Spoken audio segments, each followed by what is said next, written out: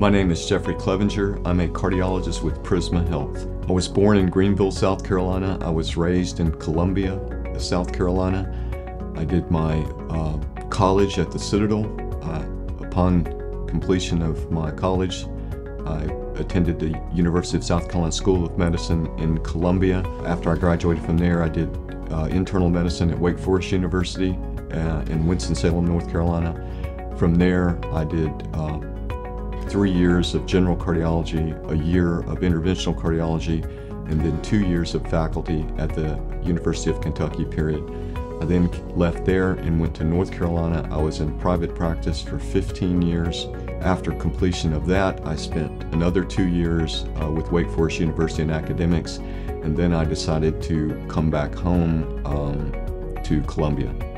I spent most of my career doing interventional cardiology, which is going inside the heart, putting in stents, and various other procedures, period.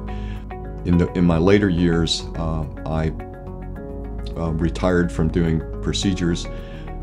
With Prisma Health, I'm going to be doing general cardiology, which includes consultation in the hospital, echocardiographic procedures, stress testing, and then office consultation, as well as outreach in the community of Newberry. My interaction with patients, I think most importantly, is education. Patients need to know not only that we just do things to them, but the reason why we do things. In terms of motivating patients, I try very hard to practice in my own health the things that I try to impress upon them. I enjoy trying to play golf.